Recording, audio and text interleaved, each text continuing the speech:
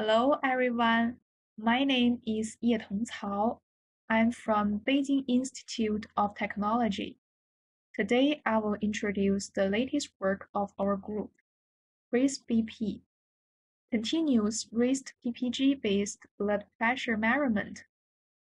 This is a joint work with Dr. Huijie Chen from Beijing University of Technology, Professor Fan Li from Beijing Institute of Technology, and Professor Yu Wang from Temple University.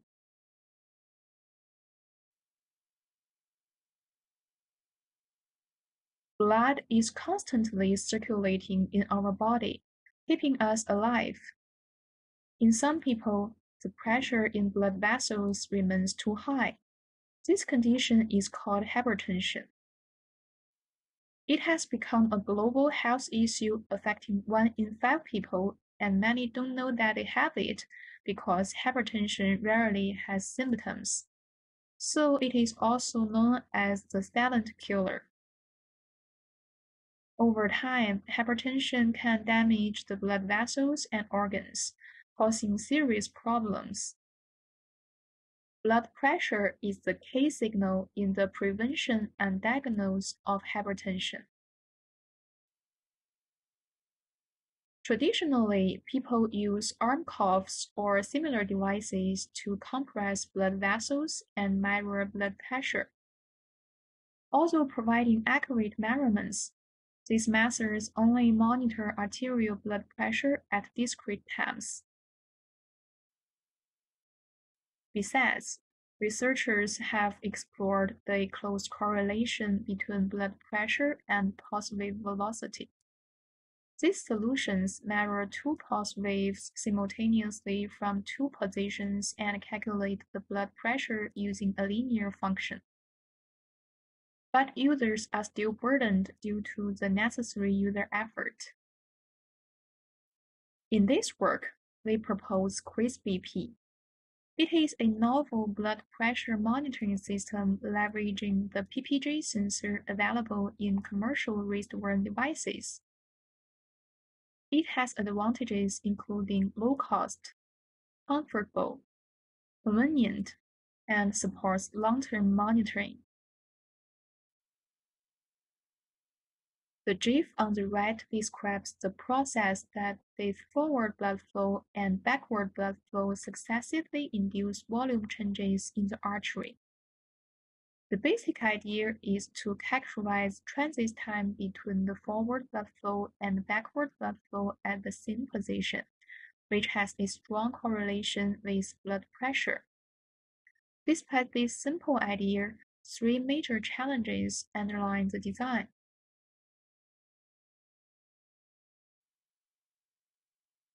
First, the collected PPG data are inevitably interfered by volume changes in the superficial capillary bed, which causes errors in RWTT estimates. Therefore, the first challenge is to obtain clean arterial pulse.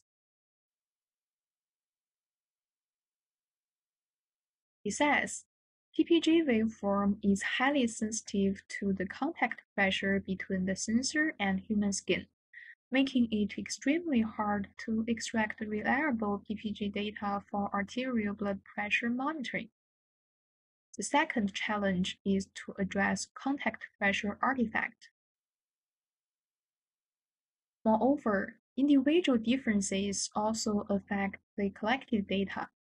An accurate and user-independent arterial blood pressure monitoring system is needed, which leads to the third challenge. Before presenting the system design, I will first introduce some basics. PPG is an optical technique that detects blood volume changes. The second derivative of PPG is called APG. It is a popular technique for pulse wave analysis and conveys change in acceleration of blood volume in the artery. We use the APG signal to measure RWTT instead of the original PPG signal as shown in the figure. Then I will introduce the detailed system design. RISC-V includes 4 parts: two wavelength light sensing, device state identification, arterial pulse profiling, and continuous arterial blood pressure monitoring.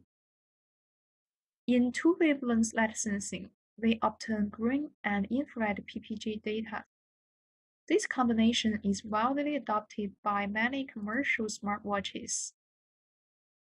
Throughout the whole process, the challenges are addressed, which is the main contribution of this paper. Next, I will introduce different modules in our system. Let's first see the device state identification.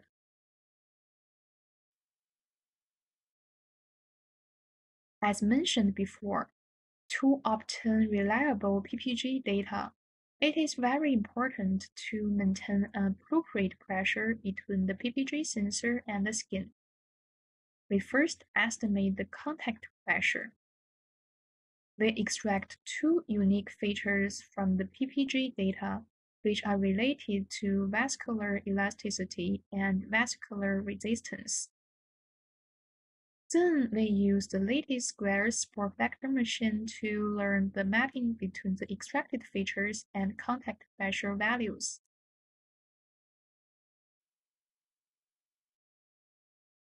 For common users, they can't tell if the sensor is applying proper pressure to the skin based on the pressure value. Thus, we perform contact pressure qualification. First, a calibration procedure is introduced. We ask users to slowly press then slowly release the device, and the pressure value associated with the highest amplitude of the alternating component is identified as the optimal contact pressure. Finally, we get the user to tighten or loose the wristband according to the relationship between the current pressure and the optimal contact pressure. Now we introduced arterial pulse profiling. We first remove noise in PPG data using the Butterworth filter and the percentage change method. Then we extract arterial pulse. Infrared light can reach the arteries in the subcutaneous tissue, so the infrared PPG carries a complex result of concurrent pulses of capillary and arterial. Green light can reach the superficial capillaries, so the green PPG carries capillary pulses. In view of this, we associate the wavelength-dependent PPG with skin vasculatures to extract clean arterial pulse.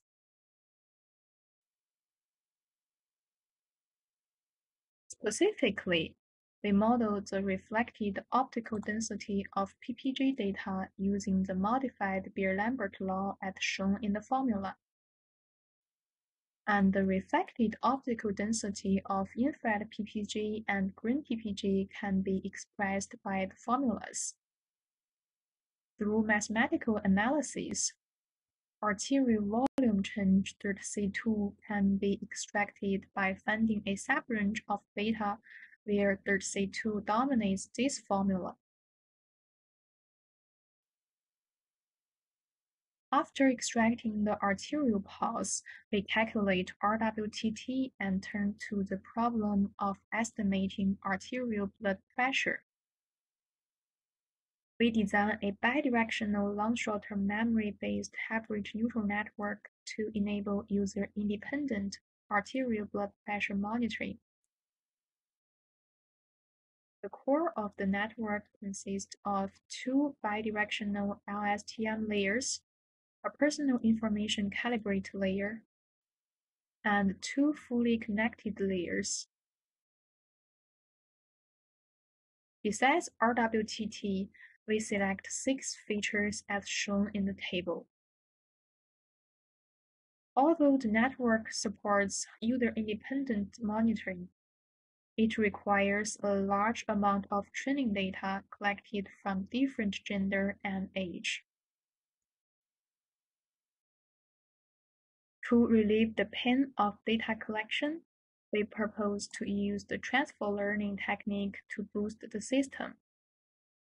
We first use fingertip PPG data and blood pressure data from an online dataset to train a well-performing model. Then we use the learned weights and bias to initialize a new network. The figure shows the improved structure of the network. We add an adaptation layer after each fully connected layer to perform transfer learning. After that, we obtain the final network by fine-tuning weights of the fully connected layers. To evaluate CRISP-BP, we implement it with a proof-of-concept prototype as shown in the red. We recruit 35 participants to collect PPG signals with the prototype, and the ground truth of arterial blood pressure is provided by an FDA-approved arm cuff monitor. We conduct several experiments that will be described later.